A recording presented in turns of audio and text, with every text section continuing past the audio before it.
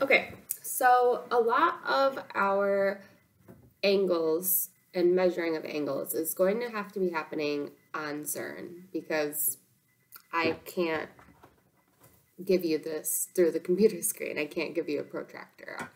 And I'm still looking for a virtual one that you could use on the computer that I like, but I haven't really found it yet. So for today's lesson, it's going to just be like a conceptual or like an understanding about angles and how they work and how you can estimate angles, because I can't give you the tool that you would need to measure it precisely. So mostly I just want you to walk away from today's lesson understanding how to judge an angle and know approximately how big it should be. And we're going to do that by talking about benchmark angles, which I know was a portion of your Zern lessons.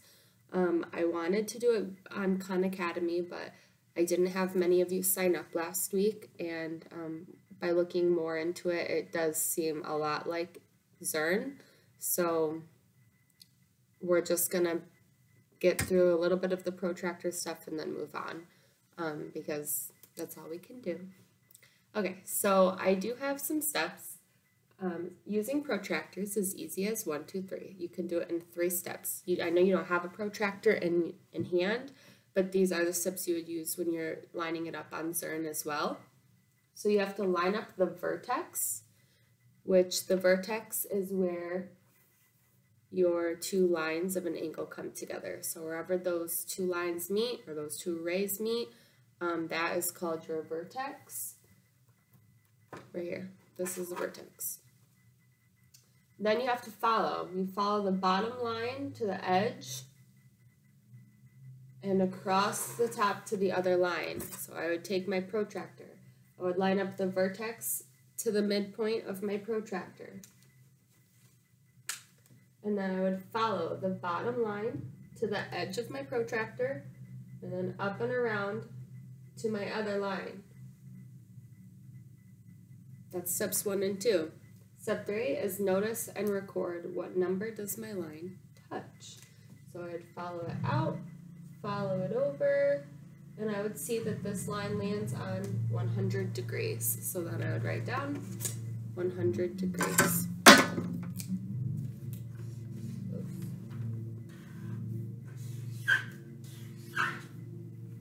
And this little circle raised in the air, that means degrees, okay? Okay, next. Talking about how you could understand that this is 100 degrees without actually having a protractor. So if you think about benchmark angles, I'm going to pull you closer so you can see that with me. We know that an angle that looks like this is worth 90 degrees. It's a right angle, it's 90 degrees. So if I were to use this benchmark angle of 90 degrees, that would look like this. I know that that is a 90-degree angle. So looking at my actual line, my black line for the angle that I had to measure, would we estimate that it is greater than 90 or less than 90 when we measure this angle? Based on this benchmark angle, should our real measurement be greater than or less than 90? Other benchmark angles we have is a 45-degree angle, which is dead in the middle of 90 degrees and 0 degrees. So another benchmark angle would be straight between, and that would be 45 degrees. Taking it further than that, if you go out the other direction, this one would be 135. So we know that this angle would have to be somewhere in between 90 and 135, but we would estimate that it would be closer to 90 because it's closer to the right angle line. And I'm going to show you more of those in a moment. This is just quick, brief understanding. Okay, for this section over here, I have this little cool tool I created that you could also create at home. And all I did was I took 2 circles. Well, they weren't circles. They were pieces of paper, and I traced circles onto them, and then I cut them out so they'd be the same size, and on one I sectioned it off into 4 pieces, and on the other I just drew a line halfway across. You could do the same, you don't have to, but it may help you. So now what I'm going to do is I'm going to take my circle that doesn't have the 4 corners on it and put it on top of the one that does. After that, what I'm going to do is I cut slit and a slit into both, and I am going to line it up this way, and now I'm going to show you that as I turn my blue, the yellow starts to show through. So before I started turning it, oops, gosh. Before I started turning it, it looked like this, couldn't see any yellow. And then what I did is I started to feed the yellow through it. So we're gonna pretend that the yellow is our angle. So these lines here are showing our angle, and the yellow portion in between it is the one that we're measuring. So if we open up to our first quarter mark, and I'll know it's a quarter because I'll get to that line, what do you notice about this angle? Based on the angles we've learned about so far, how many degrees do you think this one is worth, and what is it called? Quick check for understanding. Okay, yes, this is a 90-degree angle, which is called a right angle. So we know that each quarter of a turn, this is 1/4, right? We colored 4 lines. 1/4 is worth how many degrees? Well, that makes it a right angle, so we know it's worth 90 degrees. Now, if we turned it to go to our next quarter line, now how much of our circle is showing yellow? How much of our circle is yellow now? Half of it. So now we know 2/4 is equal to 1/2. So if we have 90 degrees here, what do you notice about this other side? It's also 90 degrees. So we have 2 90-degree angles. What we can do is we can just add those together. So if this is 90 and this is 90, I know that 90 times 2 is how many degrees? If we're multiplying by a tens number, all you can do is add a 0 to the end. So you think 9 times 2 with a 0 at the end. So how many degrees is half of a circle worth? We're thinking of 90 2 times. Drop your answer. And if you said that it's equal to 180 degrees,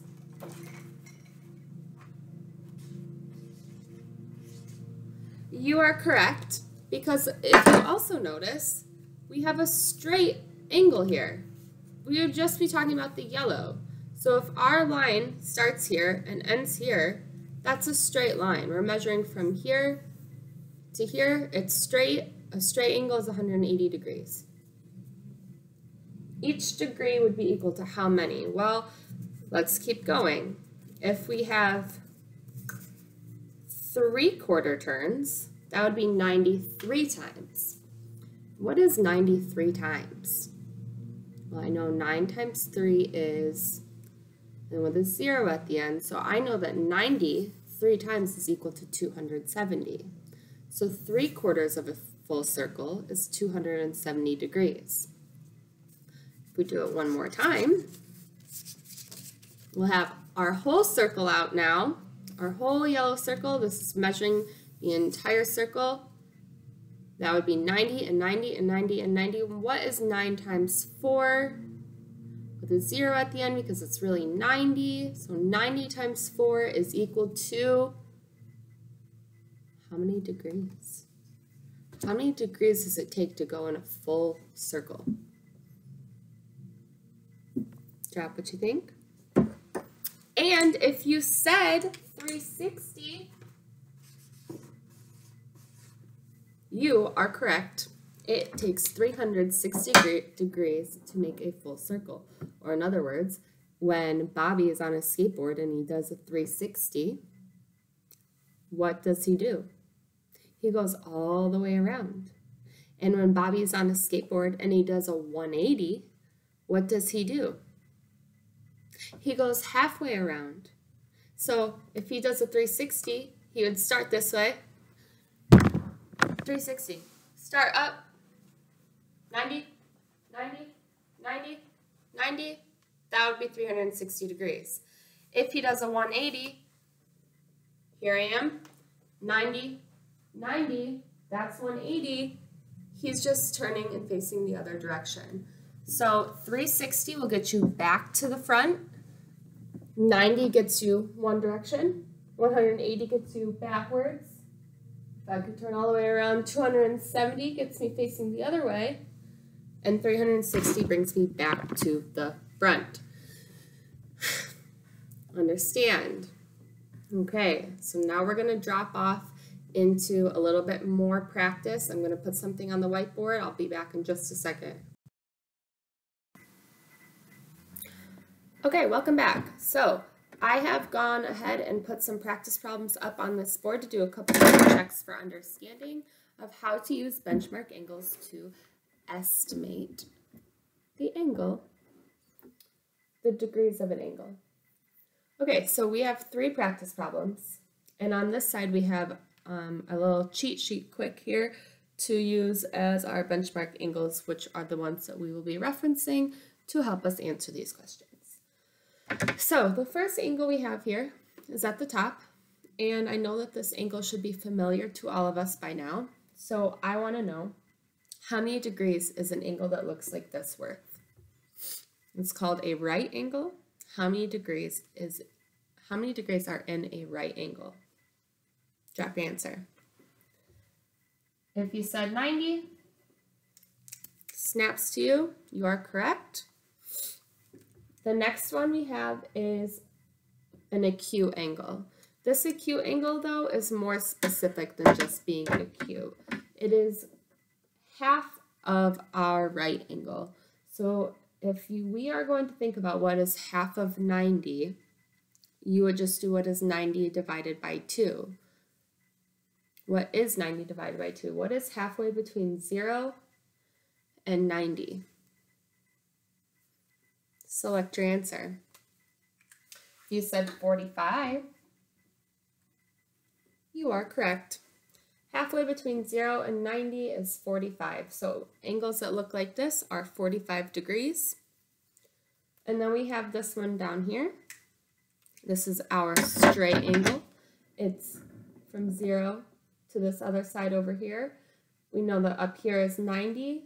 That's another 90-degree turn based on our single practice that we just did. So how many degrees are in 2 quarter turns? If 1 quarter turn is worth 90 degrees, another quarter turn is worth another 90 degrees. How many degrees are in a straight angle? Select your answer. If you said 180, you're correct.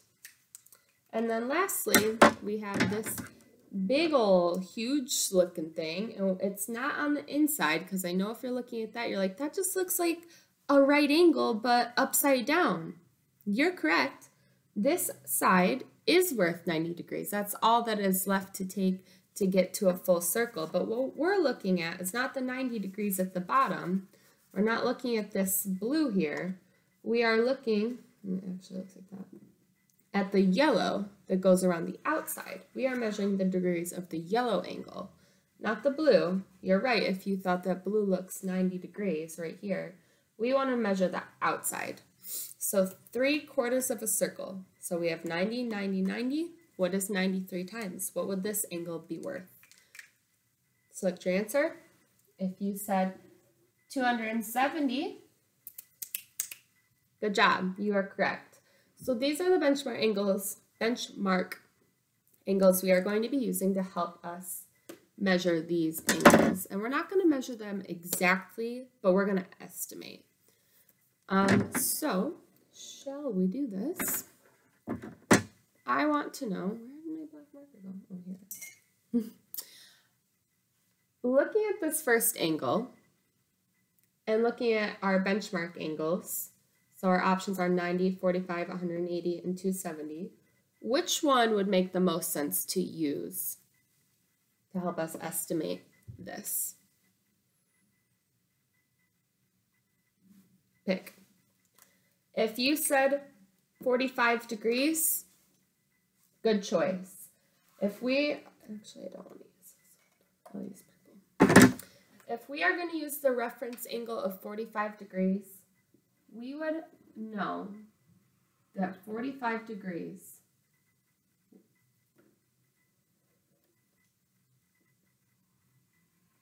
is halfway in between 0 and 90. And this looks like it's about halfway, but in my eyes, it seems like this portion is a little bit bigger than this portion. And if it was a 45-degree angle, both sides would be equal. So we know that it's going to be bigger or smaller than 45 if this is larger than half. It's going to be bigger. It's going to be bigger than 45 degrees.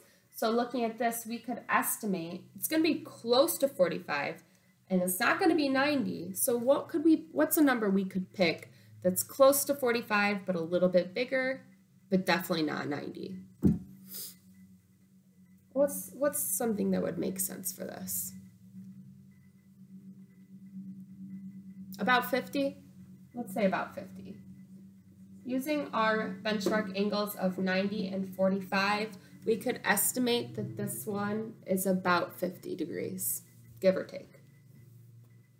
Okay, let's look at our next practice. Looking at this, and notice we're measuring the outside here, which benchmark angle or angles would make sense for us to use as a reference point?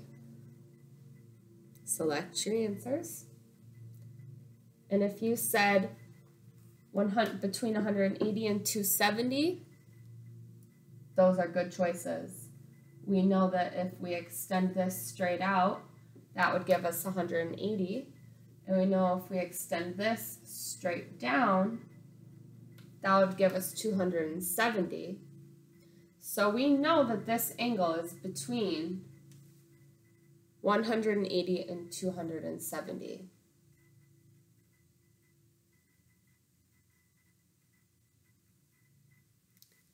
It also looks like it's about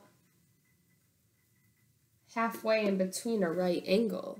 So if we know that halfway between a right angle is 45 degrees, and this is 180 degrees, and this is 270 degrees, this one looks like it's about 45 degrees larger than this one. So if I were to use my benchmark angles to estimate this, I would go ahead and say that it looks like it's this angle plus this angle, which would get me to about 225 degrees.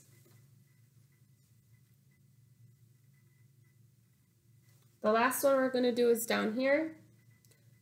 I want you to look at this and look at these and decide which benchmark angle it would make sense to use as an estimation strategy. Pick it. And if you think that it makes sense to estimate it based on its closeness to being 180 degrees, I agree with you. Our closest benchmark angle to this one would probably be a straight angle. But because it's up here, is it going to be greater than or less than 180? Less than. It's going to be less than 180 because we know that if this is 90 and this is 180, it's in between 90 and 180, but closer to 180. So we could estimate that maybe it's not halfway. Because if it was halfway, that would mean it was about 135. So let's go with like 140. 150 degrees. Because halfway in between these two would be another 45 degrees. So 90 plus 45 would be 135. So we know that it has to be bigger than 135, but less than 180. So about 150. All right. So that is how we use reference angles. So your assignment today is I'm going to just put some angles on slides, and you're going to use these benchmarks to help you estimate what you think that they are worth. Okay?